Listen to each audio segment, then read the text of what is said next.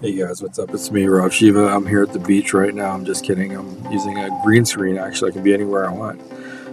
It's kind of nice because this is kind of the beginning, I guess, of augmented reality, which, in the Metaverse, everybody's talking about it. Zuckerberg's changed Facebook to the Metaverse. Coincidentally, at a time in history when COVID has basically forced everyone to stay away from each other and to, for humanity not to interact as we are meant to interact. So it's kind of interesting, actually, how that works hand in hand together with the idea of, interacting through the metaverse. I just thought that was very odd and unique coincidence, considering the force and the power and technology behind all of it and timing and all these things. Yes, I'm putting them together. I'm connecting the dots in a sense. I guess one of the other things that I've figured out that kind of came to me was that I had listed, and if you saw the other video, it was kind of chopped up because it's my first time using this. But now that I know how to use it, I can actually do videos a bit more clean and clear. I probably won't do as many live videos, probably record all of them.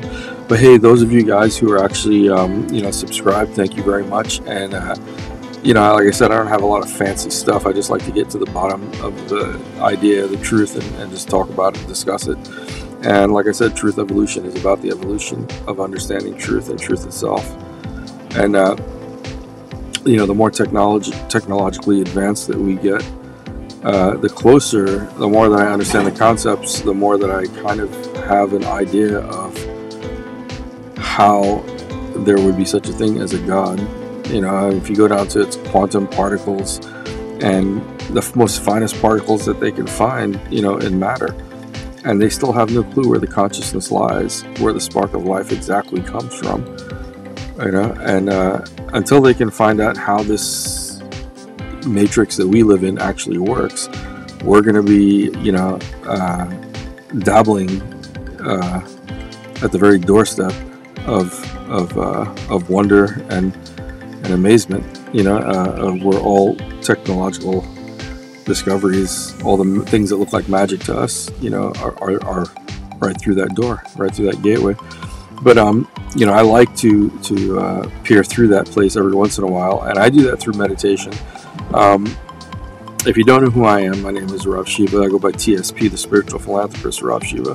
One of the first posts that to me really stuck out and made me know that I was onto something was when I did a post called The Dopamine Effect when I was doing my second degree in addiction counseling and substance abuse. And I started studying more about the brain and neurochemicals and how they work on the brain and the body biologically. And it was fascinating. It gave me the idea of creating the article, which you can go on to, if you type in The Dopamine Effect, it should come, my post should come up as well, but it's about a year and a half, almost 2 years before the CEOs, two or three different CEOs from Facebook came out and basically used everything that I researched and read and wrote. And basically my article was verbatim through their mouth and their research, except they had billions of dollars, super high-tech equipment to be able to assess all this and to figure it out. I just basically did how I usually do it. I just go into my mind's eye and I figure these things. And, I'm going to, like I said, I like researching truth. It's about, finding some kind of factual truth to corroborate some of the metaphysical ideas, that we have. I mean, you can look at quantum physics and say that it's a bit metaphysical in nature as well, because when it comes to quantum entanglement, to the finest particles that they can barely observe only through interactions with these particles by colliding them together.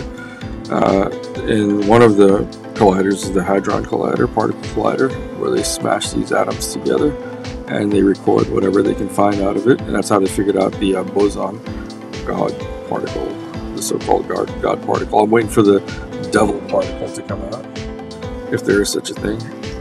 So, and I'm trying to figure out which god that is, that particle is. So, there's quite a few gods out there. But just being stupid. But there's a lot of things that I want to talk about. Like I said, for one, I always tell people that when you speak about something and it came from you genuinely in the past, that's what people were known for, is for their thoughts. That was a big commodity back then, is that person was able to think these very high thoughts. But in today's society, people are able to use the greatest thoughts of others and become known for those thoughts, even though they had nothing to do with the manifestation and understanding of those thoughts. They're just like parrots repeating them. And you guys have to start knowing the difference about truth and people that use it like a parrot. They just repeat it, but they have no in-depth understanding of what it actually is. So if you guys have read my first comic book, Truth is Stranger Than Fiction, I'm coming out with the second part of it called In God's, plural, In God's We Trust. And I'm gonna have the same type of humor, a little bit more commentary and a lot more fun in the book now. But I'll leave you guys with that. And like I said, I just wanted to get on here and say hi and say Happy New Year to you guys. I hope this next year turns out great. You know, wishing everybody great health, wealth, abundance, and happiness, you know, and finding salvation in some way. You know, really enjoying this life and helping others to enjoy it, and just having a blissful experience through it all. So we know the horrible people out there in the world who don't want you to be happy, but you can't listen to that, and don't even think about them. You know, don't let it in your mind. If you don't mind, it won't matter. It's an old saying, kind of works. So I'll leave you guys with that. Have a great day, and TSP Roth Shiva over and out. I'll see you guys in the next video.